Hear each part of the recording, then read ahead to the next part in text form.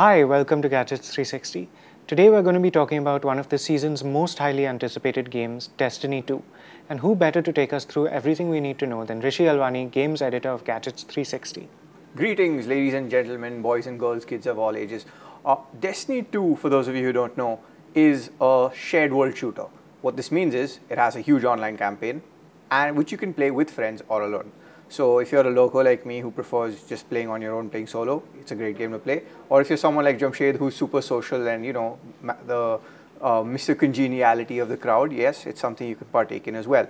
The game had an open beta for consoles last month, and now it's of greater importance today because the game's coming to PC. The last game never made it to PC. This is the first.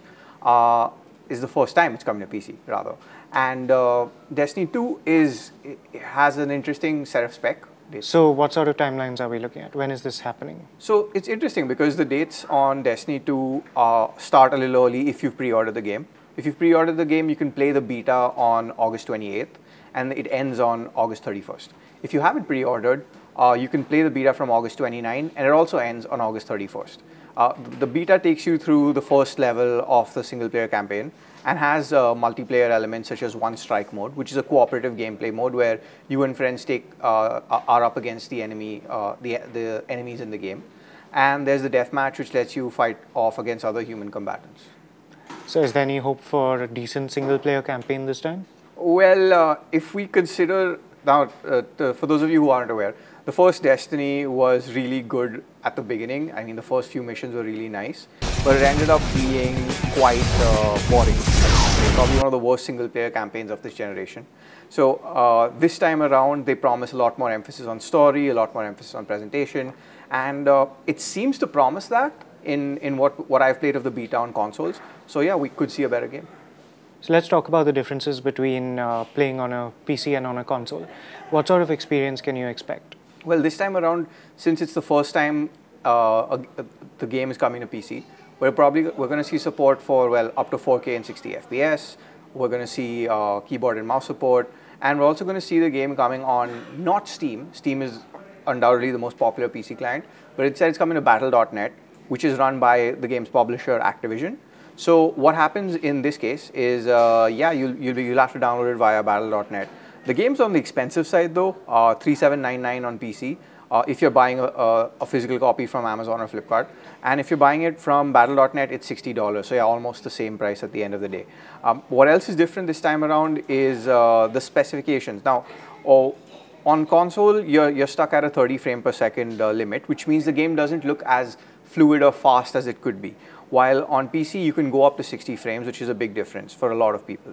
And this is the case on the PS4 Pro and the Xbox One X. Yes. So there is. So what's really amusing is, despite Microsoft and Sony saying the PS4 Pro and Xbox One X are more powerful versions of the PS4 and Xbox One respectively, they aren't that powerful. Because Destiny 2 is at 30 FPS. Even though it can do 4K resolution, it's at 30 FPS on both consoles. The reason for this is because the developers have said that the game has a lot of simulation. By what they mean by that is that there are player physics, there are enemy physics, there are vehicle physics, there's even the enemy AI and how it reacts to the environment. So all of that makes the game a lot more CPU or processor intensive than what the PS4 Pro and the Xbox One X can handle, which is why it can't do 60 FPS on consoles. So are we looking at a significantly different experience on a PS4 versus a Pro and an Xbox One S versus a One X? Honestly, there doesn't seem to be that much of a difference. Reason being, Bungie have managed to make it look really good in terms. The art direction of this game is really strong. So there's very little difference in terms of what you end up seeing. Even graphically, there isn't too much of a problem on a 1080p display. Granted, if you move up to a 4K screen, you will see some differences in terms of visuals, but there's nothing that's absolutely game-breaking or game-changing that you must play at 4K. So yeah, I mean, which means that if you have a PS4 and you're looking to upgrade to a PS4 Pro, or you have an Xbox One or an Xbox One S, and probably thinking of buying an Xbox One X to play Destiny, rather Destiny 2, that's not something you need to do. So this is not the game that will push you over that edge? Not on consoles, at least. PCs, however, is a different matter. Reason being, a lot of first impressions of people who've played the game on PC have said that 60 FPS has made a colossal difference to the game. It makes everything feel a lot more fluid. The response times are a lot faster, and it just makes for a better way to play. And it's also really weird because you'd think that with the PS4 Pro and Xbox One X, the very least they could do is allow for 60 FPS at 1080p, but that isn't the case either. So Jamshed, since you're widely regarded as the PC components guy on the team, what's your take on the spec for Destiny 2? So here's what's most interesting to me. While the CPU requirements are generally quite low, it seems that there's quite a wide range of graphics card options. So the minimum spec is as low as a GTX 1050, whereas the recommended spec, and this isn't maximum, but this is recommended, is a 1080 Ti. Now this is the difference between like a 14,000 rupee graphics card and a 45 to 55,000 rupee graphics card. Yeah, so but one thing though, the 1080 Ti is what's needed for 4K, right? At 60 FPS. Yeah, that's what they're saying, but what we don't have an idea of is what the trade-offs will be. So it doesn't say 60 FPS 4K with all the settings turned up high. It doesn't say that you might have to turn something down in order to achieve 60 FPS 4K, even with a graphics card that powerful. Yeah, so and I think that's where the beta comes into play. We'll probably have more information on that when the beta rolls around. But yeah, for now, if you're looking to build a PC or upgrade a PC, this is the bare minimum you'd need. In terms of processing power, what's the minimum spec? Again, we don't really know what the minimum spec for 60 FPS will be. We can take the recommended spec, but we don't know how far this game will scale up and down. Now, there's no universal standard for what it means for a game to run at low or medium or high or ultra or whatever. So it seems that questions like these will need to be answered after a little while, maybe after some more beta testing or after the game is released to the public. If they are saying that the recommended spec is a 1080 Ti with the same CPUs, which would be like a dual-core Intel Core i3-3250 or an AMD FX 4350. Now, both of these are pretty old processors. The Core i3 is a dual-core model from 4 or 5 years ago, not terribly powerful. So, yeah, it should be really interesting to see how this game scales to different kinds of hardware. So while we have the recommended spec and we have the minimum spec, and if I'm not mistaken, in terms of recommended, Bungie has said that anything with an i5 2400 or above should be fine. And I mean, considering that a lot of viewers and a lot of people are using a GTX 970 as their GPU, which is I think one of the most popular cards from NVIDIA at this point in time, or even an RX 390 from AMD, considering those two are quite popular. What do you think the sweet spot for this game would be if someone were to probably just check it out, even at 1080p at a decent frame rate? What do you think the sweet spot would be?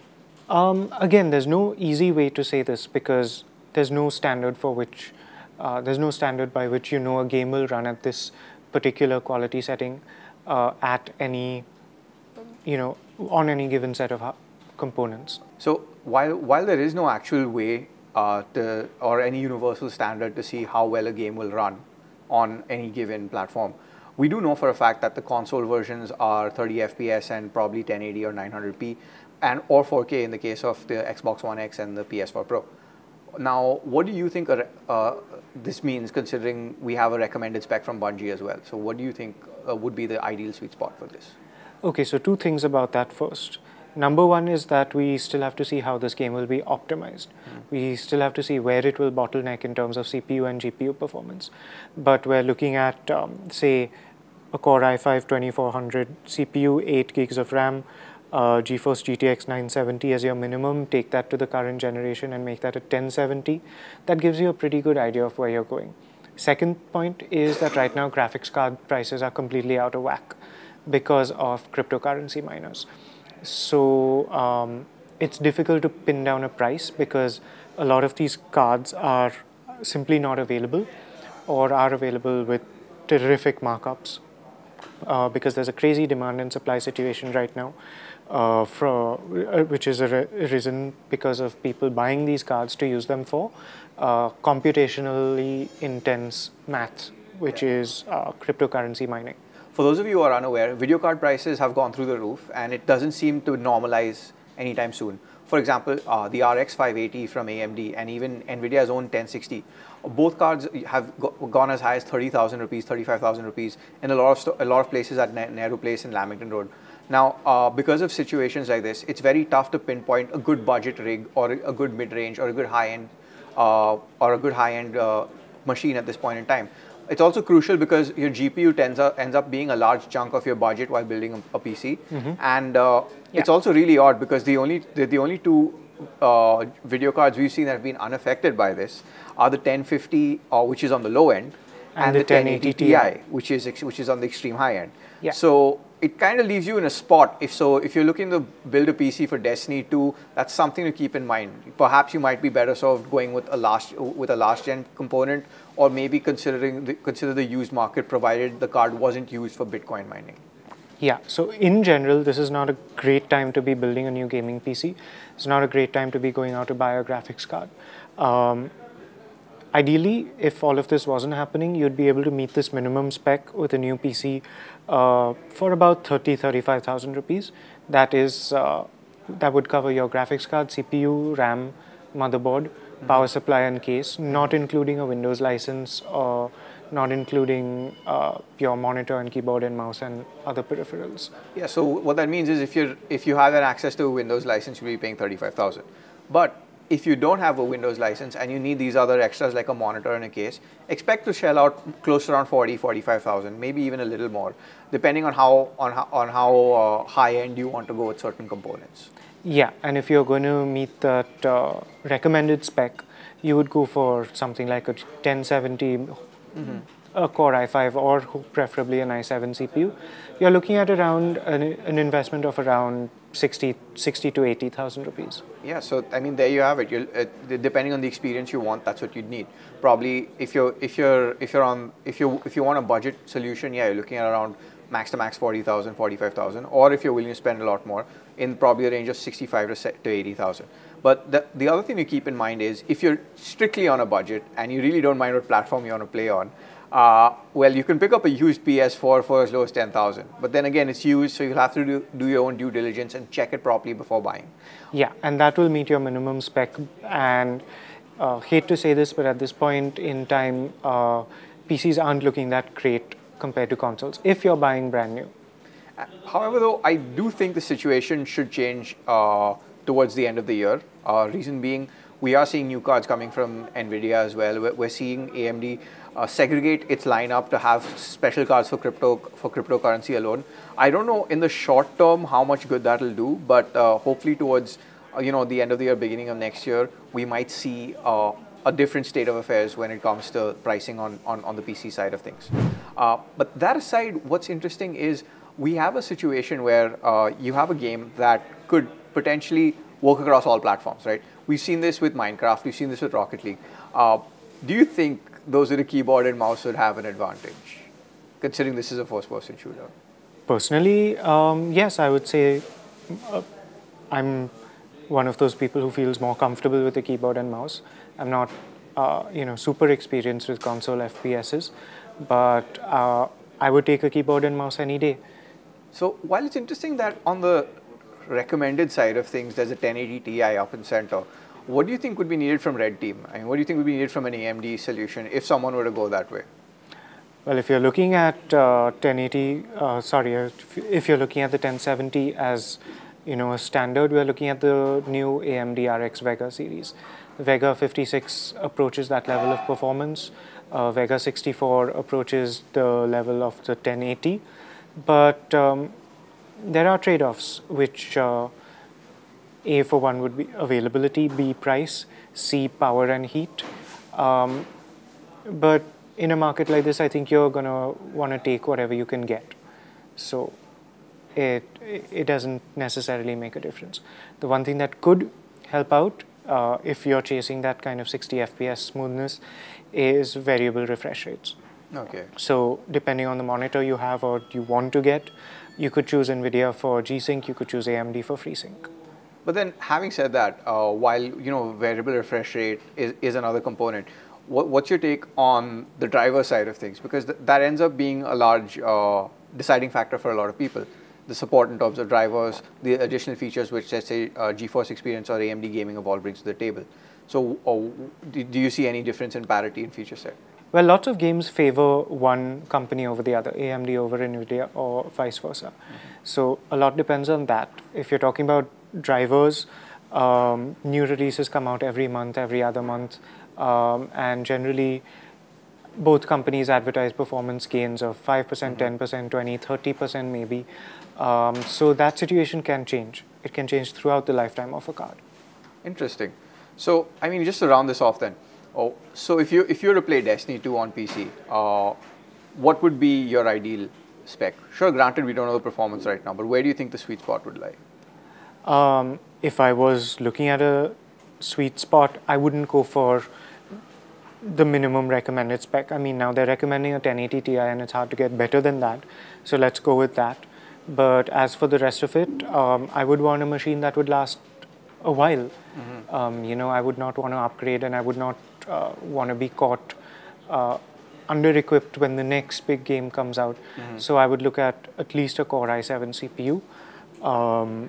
Right now it's the 7th gen that's out there, but we're looking at the 8th gen launch, what Intel calls this fall, which means before the end of the year. So maybe in time for Destiny 2, maybe just after. We'll be looking at 16 gigs of RAM. I don't think 8 is cutting it right now, but given the prices, I wouldn't blame anyone for taking 8. If you're asking me my choice, I'd go with 16. Definitely make sure you have a decent large SSD, because that's going to make all the difference in the world when it comes to game loading times and just general system performance and longevity. And other than that, a nice stable power supply, something with a rating of at least 600 watts and maybe like gold for power efficiency if you're running that 1080 Ti. A lot of people will say more than that, but realistically 600 will cover you with a decent brand, decent quality, and a nice cabinet that shows it all off. So my budget would come to a minimum of 80,000, and that's again just for the hardware, just for the core hardware. Interesting. Well, my solution would be the simple one. I'd probably just go to PS4 or PS4 Pro, because that seems to be a lot more cost effective than spending 80,000. But that's just me, and that's a solution I'd go with. Well, there you have it, folks. If you're looking to bother with Destiny 2 on PC, be it the beta or the final release, the PC version, while probably going to be graphically superior, may not be exactly easy on your wallet. And yeah, for all things gaming, you're ready at the right place. Stay tuned to Gadgets360.com for more. You can even check out all our other gaming videos on the channel, or check out our weekly podcast, which is Transition, or which you should even check out right on iTunes. So if you like this video, hit the thumbs up button and subscribe. You can also follow us on Facebook, Twitter, and Instagram at Gadgets360.